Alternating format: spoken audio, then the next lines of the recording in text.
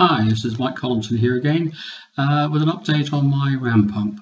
On my last video I showed you how I managed to get the water up to the garden level, but I really was about 10 foot short as I wanted to get it to the top half of the garden into a storage tank.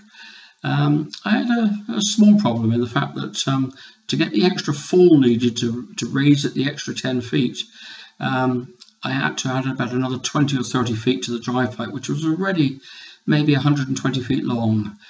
And by adding that amount, in all probability, the pump would have actually stopped. So what I did, I added a storage tank halfway down the pipe. A lot of people put in standpipes, but in my case, I already had the pipe work in place, and I didn't want to replace it with larger pipes, which would have been the case if I'd have put a standpipe in. So I added a storage tank, which then become basically the new source for the water. It's the same level, obviously, as the original source of the drive pipe. Anyway, here's a short clip showing you what I've done, and I hope you enjoy it.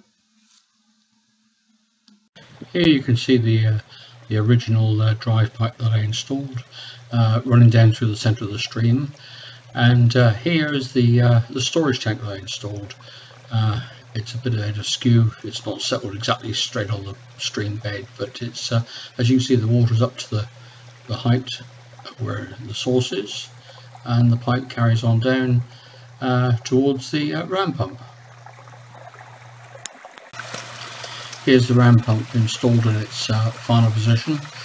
As you can see, I'm having to purge the system of air. There's quite a bit of air in the drive pipe. It's still, even with the storage tank put in, it's still around 100 foot in length. So a fair opportunity to have air trapped in it still. But once this is cleared, the pump then starts, as you can see, to pump away maybe once every 2 seconds or so, and this is now driving the water up through the green hose pipe you can see there, which carries on up to the top of my garden.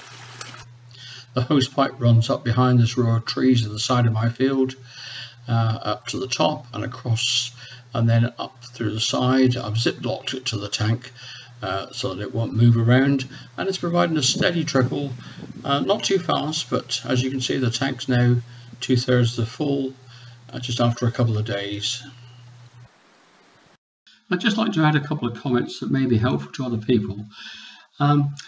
First of all, it's quite important that you purge all the air out of the system. I had a couple of problems where I still had trapped air in the drive pipe, and also at one stage in the delivery pipe.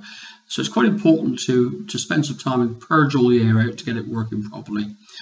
Secondly, thanks to Seth Johnson of Land to House, I put in a non-return valve in the delivery pipe, and I think this helped substantially. It just stops the flow of the water back into the pipe and the weight of it, and it just seemed to give that extra impetus. So thanks, Seth, for that.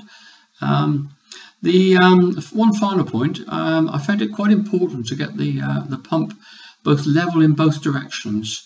So make sure it's actually that the click-clack valve is dead upright, but also that the whole pump is level in both directions. I think this is quite important.